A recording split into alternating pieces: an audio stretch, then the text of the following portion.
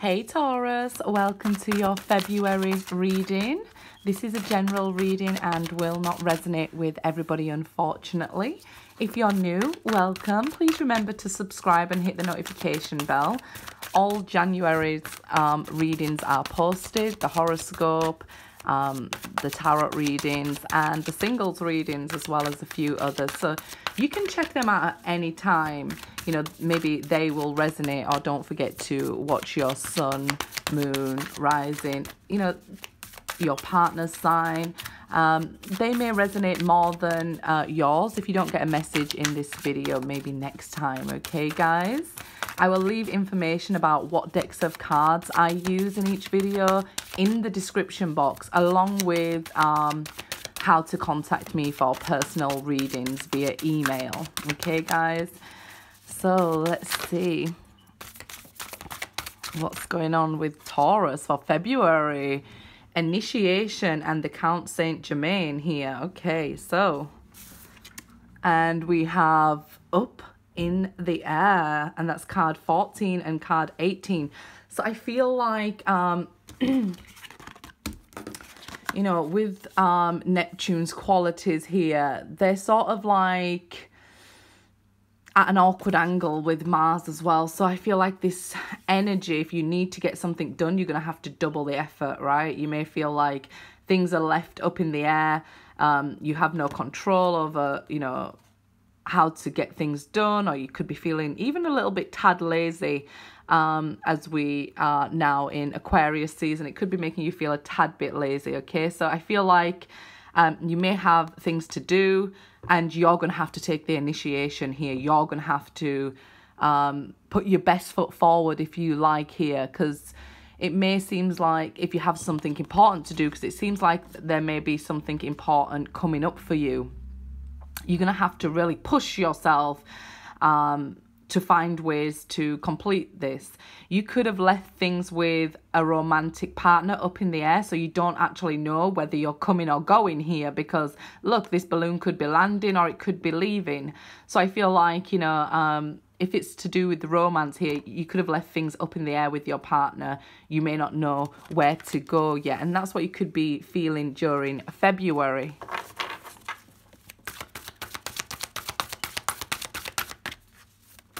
It could be that, you know, you're yearning for some sort of control of things that are not in your control here. You know, like I said, it may be the past or things from the future here, because we don't know if this is coming or going. It's up in the air. So it may be you just yearning for this sort of control, and not being able to have the control may make you sort of like not do anything. So you're gonna have to really push yourself to get things done. We have the Two of Forces, the Willow here. Again, it may have things to do with your family. Things may be upside down with your family here. There could be family disagreements and things like that. You might be tempted to keep secrets from family. Just for your own personal reason. You may eventually share this. You may not even see it as a secret. You may be just keeping things private at the moment. Maybe it's your pain here, or your emotions that you could be hiding, as there's this water. But I feel with the bird here, you may be wanting to keep this information to yourself. It may be that you're indecisive and you haven't made a decision. Am I going to share this information or not yet? Okay. We'll see here as we go on. Let's see.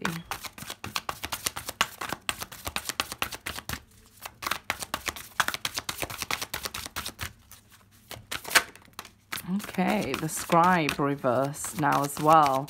I think maybe, again, it's, you know, showing not wanting to share information or a lack of information. So this is what we've seen in the Up in the Air card as well, that you don't feel like you know whether you're coming or going. Will it work out? Will it not work out?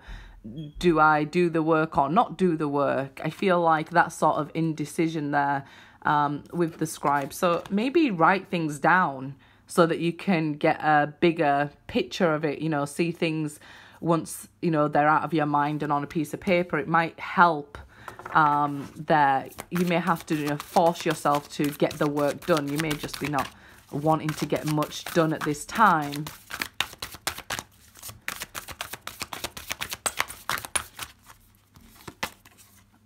So the Queen of Roses. Now, this is somebody who, you know, is very much in love. Could be somebody coming towards you here. It could be like a mother figure or things like that. This person very much has love for you. As she's looking towards the past here, I believe it's already a established connection. Okay, if this is somebody new coming towards you, I feel like you haven't met them yet, or they may be hot and cold whether they like you or not. So it's not somebody who's told you, you know, I love you. This is somebody who has feelings for you and isn't really making it clear enough for you here, because you just seem like you're not clear here. But this could be sorting things out with a mother figure or a sister. You know, if you had some sort of arguments or kept some sort of secrets, or they've done that to you, maybe they just wasn't ready to share yet, okay? The Buddha prepares here. So we see this reversed as well. So again, we need to see, if you're waiting for somebody to come into your life, let's say, and you don't know, things are up in the air and you're indecisive, or you're keeping secrets to yourself here, I feel like the time's not right for this love to happen. I feel like you're not ready. You may even feel like the person's not ready, but I feel like there's still some things for you to do. And it may even be that you have to heal family issues, or, you know, even if you're a parent yourself, there may be other things that you need to take care of. Let me give you an example. I was reading my own personal, you know, energy for the day, as I always do. And I seen it say your career may be ideal right now. And I thought, well, you know, it's kind of not ideal. That was my first perspective. Because I felt like, well, I'm not, you know, a multimillionaire. I'm not making loads of money, so it's not really ideal. But then I realized I needed to spend a lot of time with my family during this month. So my career was ideal for what I actually needed. Maybe not what I wanted, but what I needed, my career was ideal, right? So it's perspective. So maybe you feel like, I want this love, or I want this healing, I want to know what's going on in this connection, and just maybe it isn't time yet. There's things that need to be put into place, they need to be prepared, and you know, there's so many people like involved when it's just two people even meeting. Let's just say you're about to bump into a new soulmate. So many things have to line up, right? So I feel like, you know, with Venus, during February, we have 17th of February till 10th of March, Mercury going retrograde. We have Mars at an awkward angle for you with Neptune. And that's sort of like a dreamy planet. So if you can see like this dreamy sort of energy that you're in, that's what I mean by you're not really wanting to push yourself. There's more of a longing for answers or control, so that you feel then you can make decisions and then you know which way to take. But you don't really have to have that control. It's just perception. You're perceiving that, okay, for this initiation to take place, I need to know the answers. It's like, you know, when we take a test at school, A-levels or whatever, you may feel like, well, I need to know the answers before I go in. When we don't, we study, we've been tested, we've been given trials and tribulations throughout our life. So when we actually get to the test, you'll go through it with flying colours. It just may feel like you don't have all the answers at the moment. But I feel like you may be unprepared to follow through with work commitments, and even commitments with family and friends and lovers and all sorts of people. You just could be feeling unprepared, like you don't have the information you need. Somebody's not giving you answers, but you don't need the answers right now, okay? That's just perspective. It's just this sort of energy that's around you. You need to give yourself the extra push we know when Mercury goes retrograde, we have this feeling of things slowing down and stopping and coming to a halt and not getting the answers we want. And then we can be even confused with exes turning up or people from our past returning because they have unfinished karmic business with us. And it's, you know, I feel like it just may feel there's a lot right now going on for you and you just don't know which way to turn. There is no wrong way to turn. It's just basically needing to take the leap of faith and knowing that either path you choose, whether you have the right information or not, is the right one for you because you're going to learn something. Okay, the King of Roses. So it definitely seems like a very divine love connection here. You've come up as the King and Queen of Roses. So I feel like it's definitely somebody you've already had an established love, shall we say, or a very deep committed love to each other. As I said that, I looked down, it was 11:11 on the timer. So yeah, I know, Taurus, I tried to do it first so that, you know, it's maybe not so deep, but there is, you know, this longing for each other, but one person has their back turned here. So the information that they're sending is confusion. And with Mercury retrograde, being in Pisces season, it's going to be confusing for you. It's going to be like you're not going to have to trust logic. You're going to have to trust intuition. So I feel for you, being a very earthly sign, it's going to be quite emotional. So your emotions could be up and down and feeling a bit crazy. I feel like you're going to, hopefully, if you push to get some answers, you may get some answers during this time. So, as I said, you know, you could be returning people from your past here, you know, them coming towards you. And they can, you know, when we do Mercury retrograde, everybody's like, well, my ex didn't return. And I posted a video about, you know, ex not returning in the retrograde. And you may have to clear sort of karma with a family member or with a friend before, you know, this. You know, it's going through this initiation, taking things in order that might be quite difficult for you to understand. Like, okay, if I was supposed to be with this person, why aren't I with this person? Why aren't they coming back? I want answers and I need to know first, you know, before I cross into the road. I need to know first, is there a car coming? So I see your logic, but during Mercury retrograde, you're not going to be, things won't be logical. That's what I'm trying to say. They'll be more dreamy and confusing and filled with this emotion.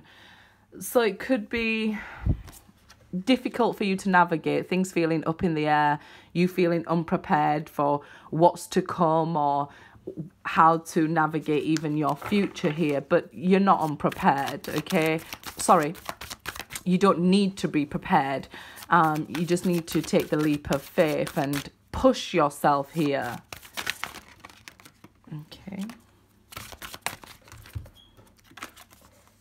And another one reversed, the Queen of Scrolls.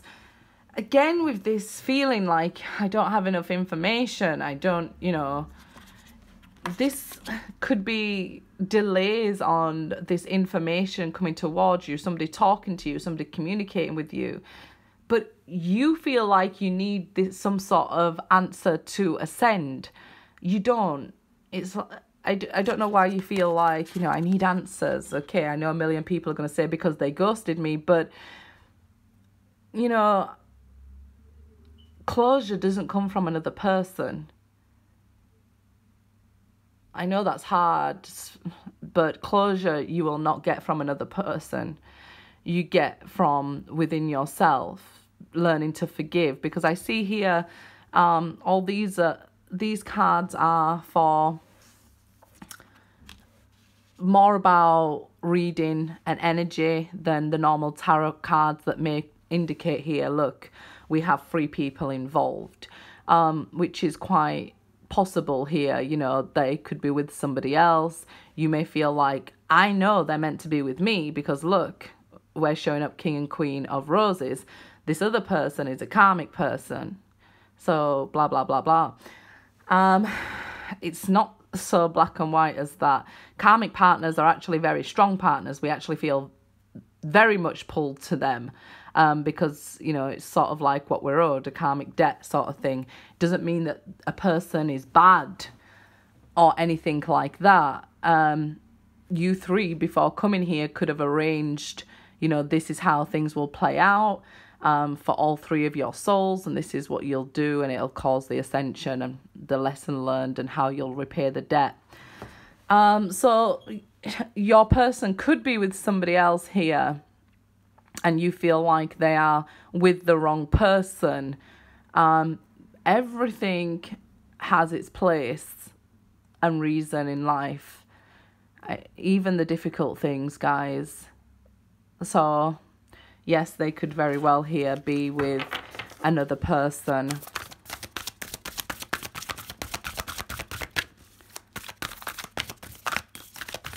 Maybe this other person could have even told you that I'm with your partner and things like that. I know it's difficult.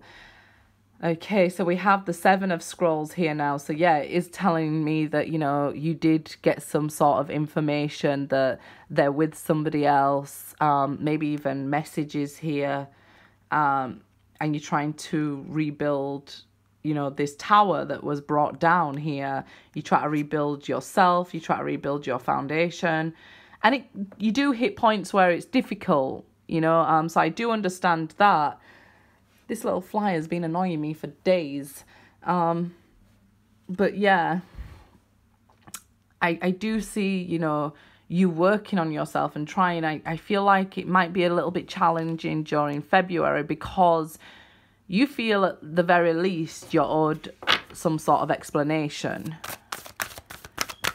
You may not even be prepared to hear what they have to say, and that's why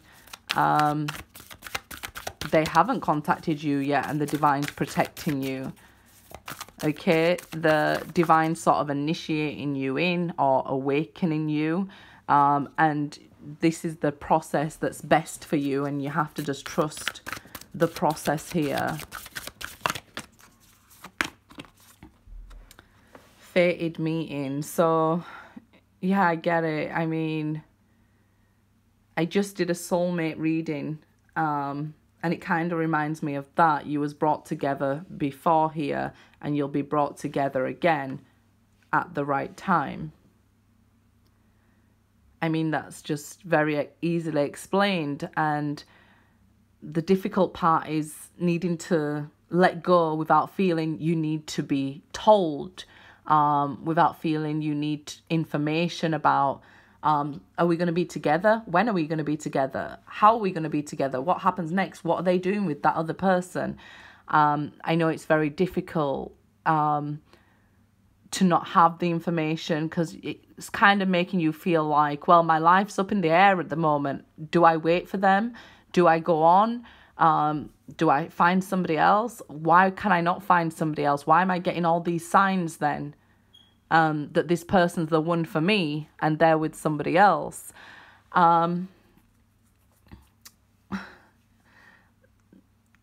Yes, you should let go. Yes, you should wait. So it's like a catch-22, right? It's just keeping you round in a circle and you're not moving forward. So here, what you need to do is you need to be able to let go and trust God that you will meet them again. And the waiting part, right?